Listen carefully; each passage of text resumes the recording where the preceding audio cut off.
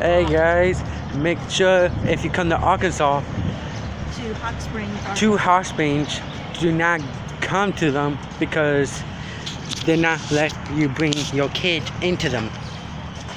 They at least have to be 14. How old?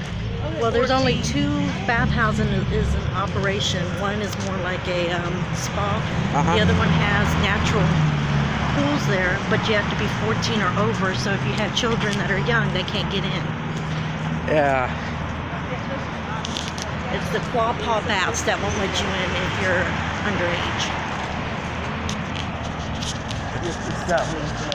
Show them. Stand behind. Show them. Here we go. You see? So if you're planning a trip to Hot Springs, make sure that you don't bring any young children that can't get into the baths if you're planning to do the baths.